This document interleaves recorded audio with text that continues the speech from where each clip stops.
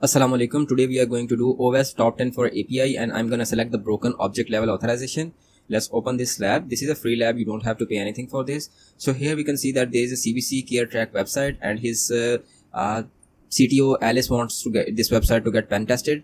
So he selected Bob for this. After selecting him, he has given him the username and password so that he can log in and see the internal features of this website and can better pen test this website. So he has signed in. So after he has signed in, he started navigating the menus and he has seen that there is a prescription menu in the navigation bar.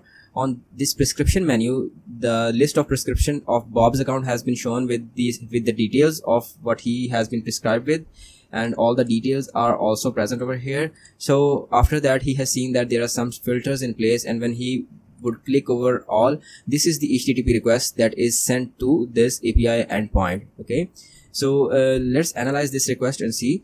So upon clicking all filter button, the application generates an HTTP GET request to this API endpoint in which this number is actually a user ID.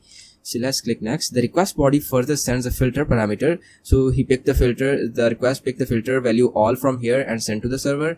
And let's analyze what is the response that he has received. So click on the response. Upon clicking the response button against this user ID, Bob notices that the server responds with array of order associated with the user ID. And then the response also contains the personal information about the user. Okay, so let's see what is the code behind this. So let's analyze this code now. Developers have created a get orders method to retrieve user's order. Okay, and based on the user ID through which the API endpoint was hit, which represent the ID of current user, and respond with the list of orders associated with this user. Here is the method get orders by user ID, and this is the user ID through which this REST API has been hit with. And again, it adds user detail to the response, and for the user details, this is the method get user detail based on this user ID. And after that, the response is converted into the JSON format and sent on the client side. So let's click on the next. So what Bob thought is he can change this value to 1, and let's forward this request and see if he gets the response back. Now let's analyze the response again. You can see with changing this value, the response is now of Alice. Bob has received the response of Alice prescriptions and accounts and his details from his own account. Okay, so what is the next? The information further contain Alice details, including sensitive information such as her medical prescription information and shipping address, which he was not supposed to get. Let's click on next over here and let's analyze this vulnerable code. The get order method is used to retrieve the order of a specific user. So this was the method. And what is the next thing?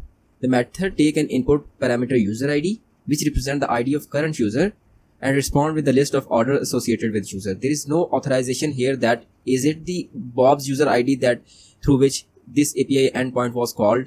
This was not authorized or checked over here. However, notice that there is no authorization checks present in get orders method. It blindly trusts the user ID request parameters without checking if the user actually has this ID. So this allowed Bob to get unauthorized access to Alice account, Alice details. So let's move next and see how we can mitigate it. Okay, so let's analyze this code.